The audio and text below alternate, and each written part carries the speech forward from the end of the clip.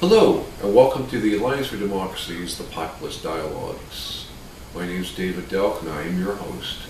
Can we afford single-payer health care for all?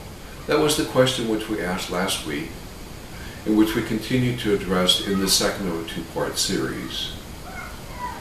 In April of this year in Corvallis, there was a healthcare conference, and Dr. Marcia Angel and Dr. Arnold Relman were both keynote speakers. Last week, we heard Dr. Marcia Angel. This week, we will hear her husband, Dr. Arnold Relman, who is the past editor-in-chief of the New York Journal of Medicine. I am old enough to have been practicing medicine at a time when there was no private insurance industry. When I started out in practicing medicine, that was immediately at the end of World War II. There were very few insurance companies that provided medical insurance anyway. It was not a profitable or significant business. And those few medical insurance companies that existed were mutual companies. And the Blue Crosses and the Blue Shields were not for profit. And it wasn't until healthcare became monetarized. That was the term that the late, very distinguished health economist at Columbia University, Eli Ginsberg, used to describe what happened to healthcare when Medicare and Medicaid were passed in 1965.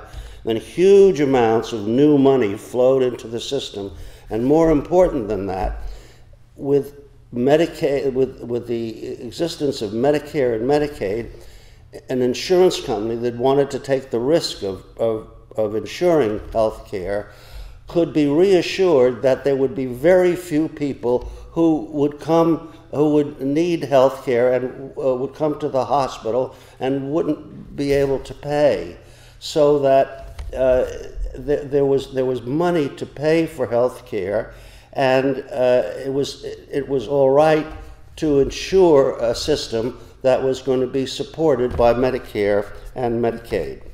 And that's when health insurance became a profitable industry. That's after Medicare and Medicaid. That's when Blue Cross and Blue Shield associations began to change from a not-for-profit mutual organization to an investor-owned organization. And that's when you began to have the development of huge for-profit corporations, which ended up with United Healthcare and WellPoint and what's the group in Hartford? United Health? No, in Hartford. Aetna. And companies like that began to take over. So I think that we need to get rid of private insurance, and I agree with her, that's a major part of the problem. However, where we disagree, and we disagree under the most cordial and friendly, we have delightful discussions at the breakfast table on this issue. I think that despite its deficiencies, despite the fact that the Accountable Care Act strengthens the role of private insurers and has no adequate cost control, despite that fact, it's better than doing nothing, because it does expand insurance coverage. It moves towards universal coverage. It's still, although if it were fully implemented, it would add maybe 30 or 32 million more people to have insurance coverage, half of whom would be through expanded Medicaid programs that would be subsidized by the government, and half of whom would be through private insurance exchanges, which the government would also help subsidize in the private sector. They would still leave another 25 or maybe even 30 million people who are uninsured. So although the Affordable Care Act does not achieve universal coverage, it's a step in that direction, and it says something about what the country wants to do. It says that we recognize healthcare as a major problem. We're trying to solve it. We're trying to get as much coverage as we can. We're trying to reduce the abuses of private insurance. Marcia didn't have time to mention, but she agrees with me that there are, among the 2,700 pages of the Affordable Care Act, there are provisions for trials of new ways of paying for health care, which would encourage more efficient and less expensive health coverage, but no guarantee that they'll work. So I tend to say the glass is half full. She says it's half empty. And to really understand the difference between us, you have to see her car. She has one bumper sticker on her car, which she's had for many years. She's not a bumper sticker type person, but she has one bumper sticker, and that bumper sticker says, "I doubt it."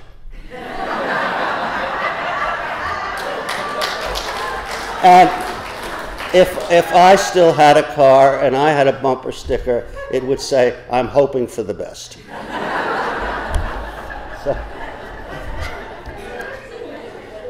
Now, I'm convinced that the impending national cost crisis and the bankruptcy of our healthcare system will not be averted unless there is a much more drastic and systematic approach to healthcare reform. Marcia and I are on the same page there. We will have to replace all our insurance systems, public and private, I think, with a single public plan that guarantees universal access to prepaid, comprehensive care. And this plan will have to be funded by a progressive health care tax, an earmarked health care tax that all citizens, including government officials and legislators, must pay according to their means. Now, prepaid comprehensive care funded in this way would give government firm control over its total health expenditures. It would, by deciding how much the tax would be, the government would be able to decide how much it wants to spend on health care. But I believe that it should leave decisions on the specific use of the available resources that government wants to apply to health care where it should be, in the hands of physicians and their patients. By setting the rate of the health care tax, government would in effect be capping its costs. Any medical services provided outside such a system would have to be at the patient's expense. And it would be, again, a national decision as to how comprehensive the range of services should be. Now, to provide this kind of prepaid comprehensive care, we will need a reorganized medical care system based on private, nonprofit, multi-specialty group practices in which physicians are paid largely or entirely by salary.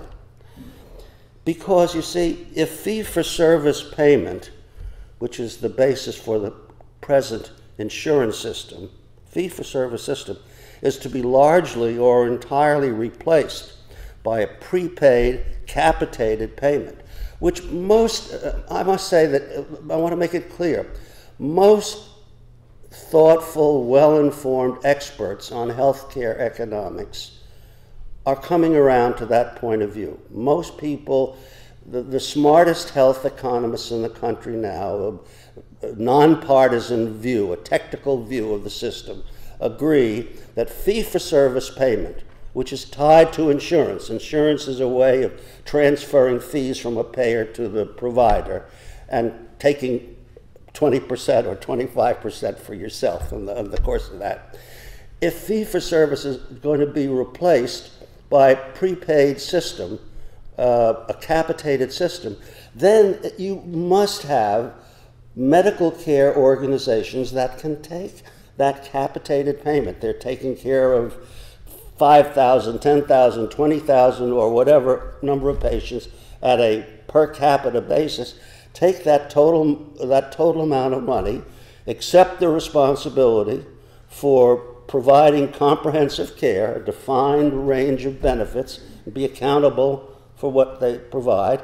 But then it has to be an organization that is capable of satisfying the expectations of physicians that they're going to be paid fairly for their efforts.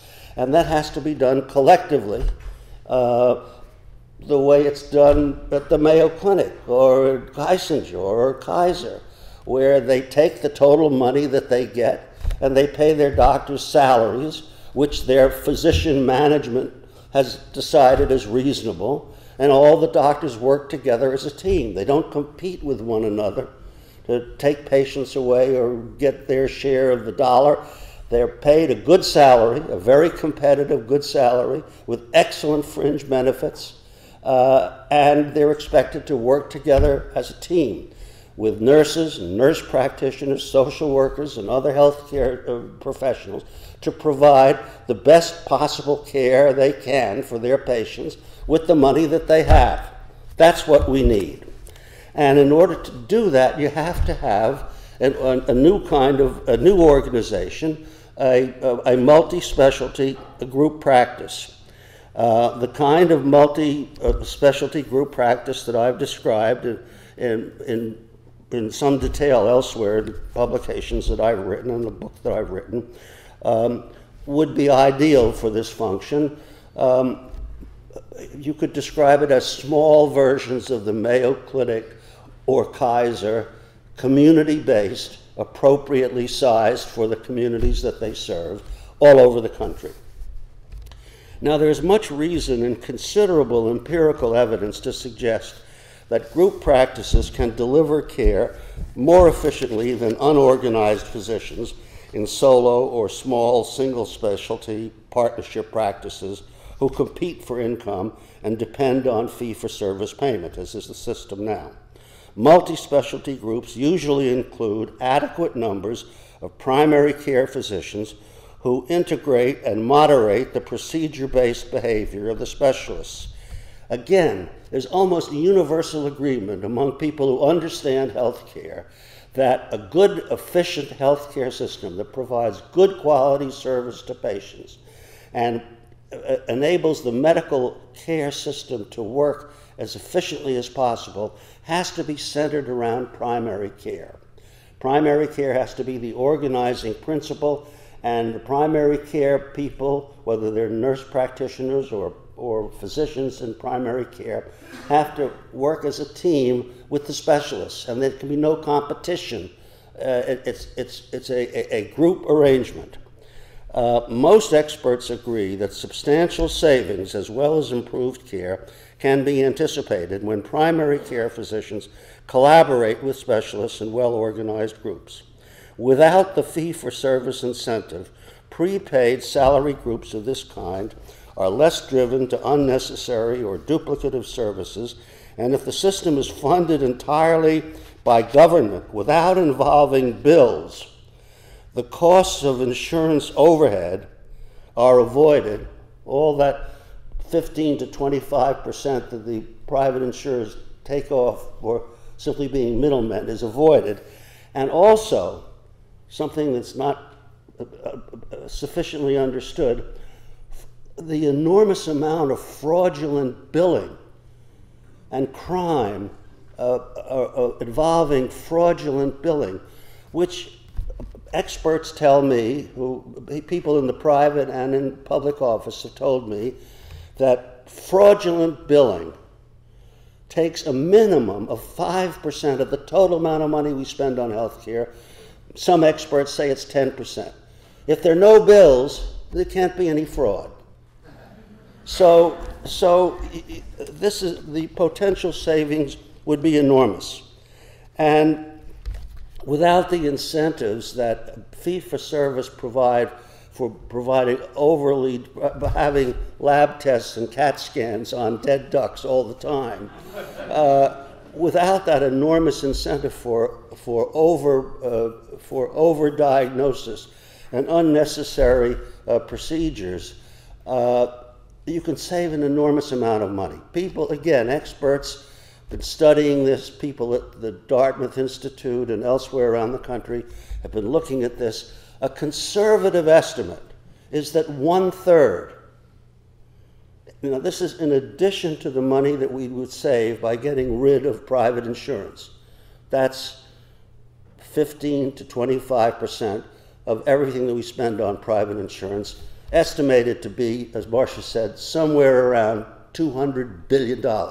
In addition to that savings, experts who look at the system say that we could save at least a third of what we now spend on health care by avoiding unnecessary, duplicated, ineffective diagnostic and therapeutic procedures. The amount of money that we would save would be more than enough, as Marcia has pointed out, to provide coverage for everybody and to provide comprehensive medical care for almost all medical needs. There might be some very special things of elective cosmetic surgery and fancy things that people would want that wouldn't be covered by the system, and people would have to pay out of pocket if they want it.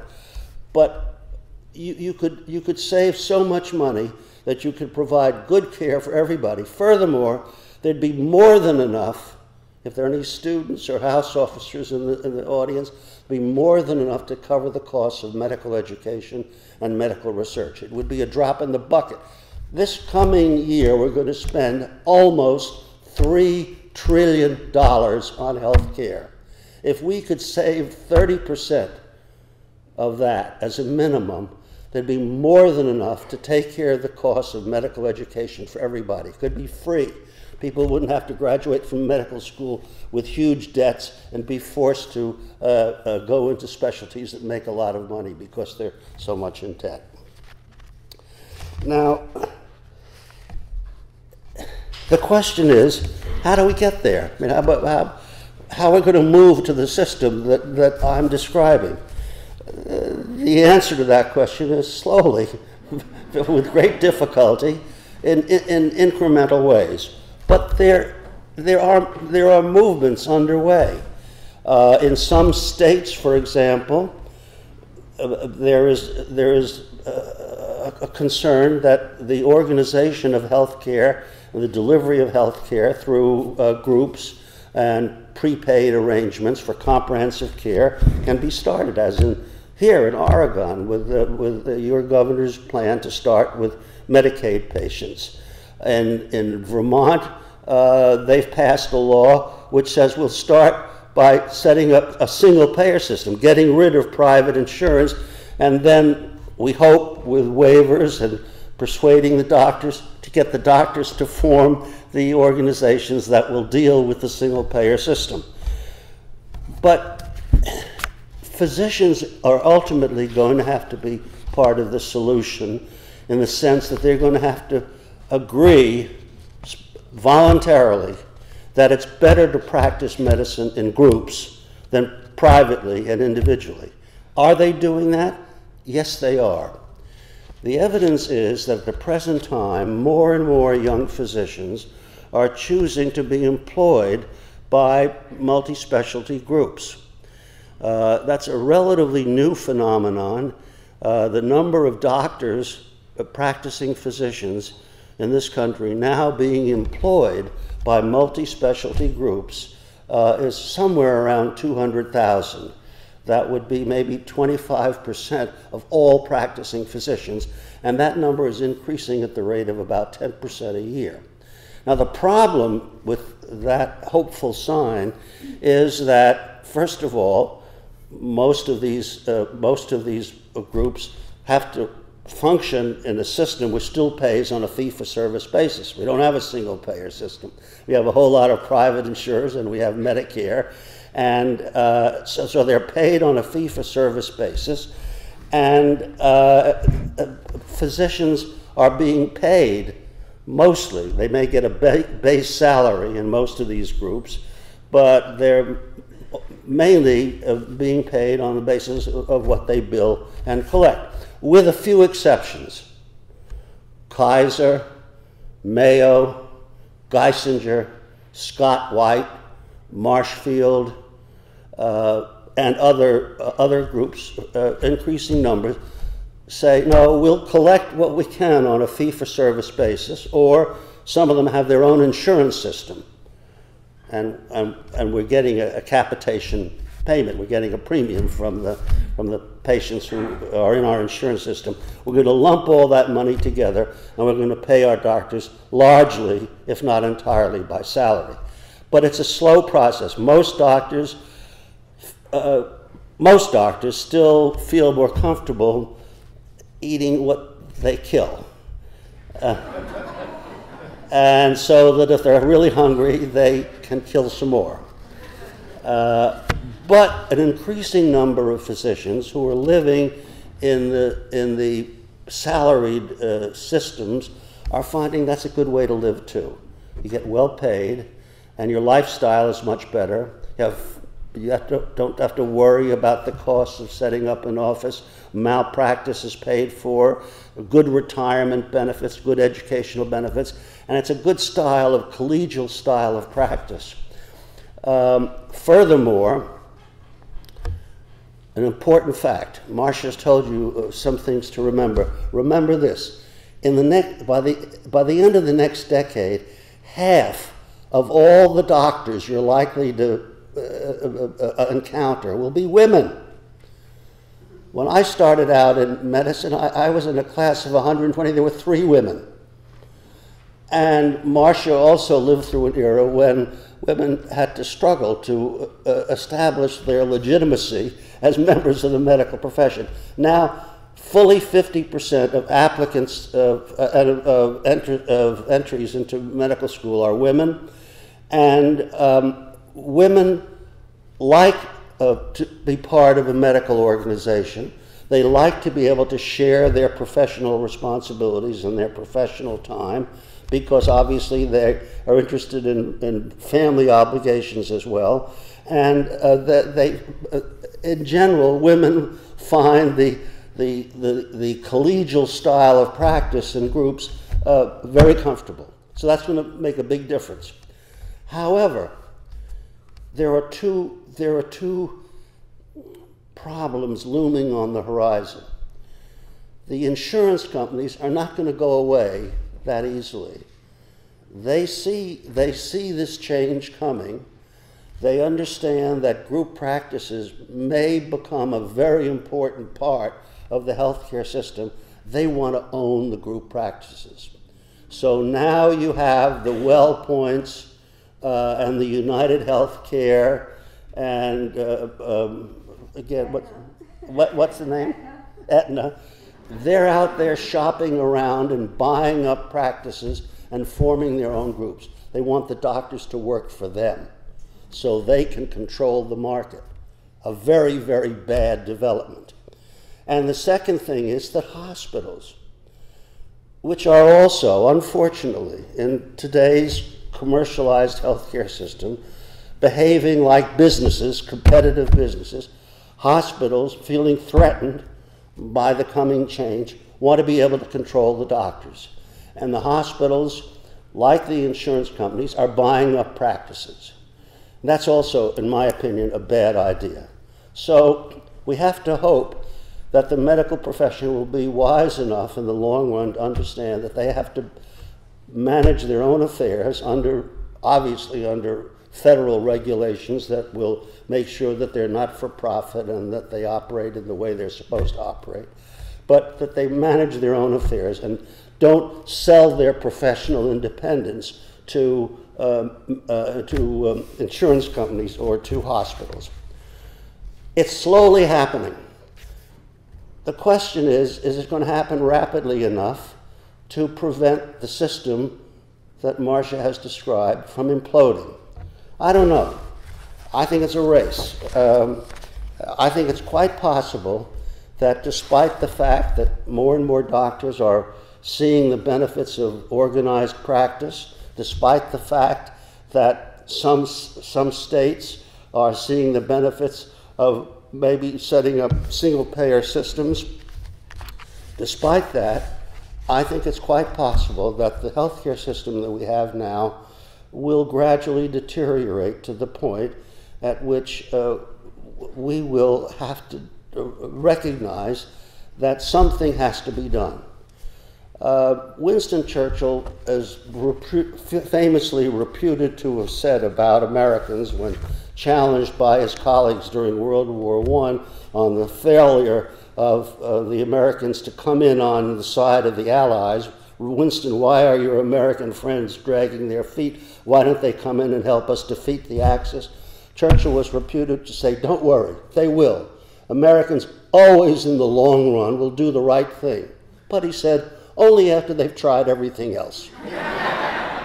And I think that it's quite possible that we will try everything else, that we'll try to hang on to this system. We being the people who are making all the money from this enormous commercialized system and don't want the system to change. They will hang on, trying to keep it alive, but sooner or later, it has to change.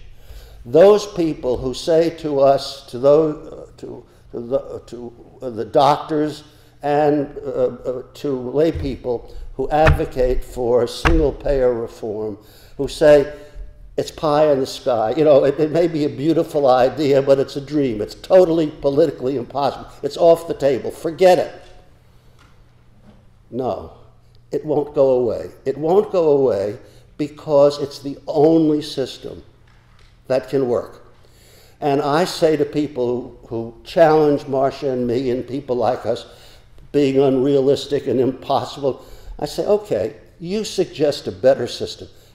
You suggest a system that covers everybody as they should be covered, with decent care at a price that we can afford and that is economically sustainable. Give me a plan. There's no plan that will work that doesn't have a single payer, a single public payer, and organized, not-for-profit health care delivery of the sort that I'm talking about. There are many ways to get it. It'll happen slowly. We've been listening to a presentation by Dr. Arnold Relman, past editor-in-chief of the New England Journal of Medicine, addressing the question, can we afford single-payer health care for all? If you found this program interesting and informative, I hope that you'll join us again next week. Thank you. Bye.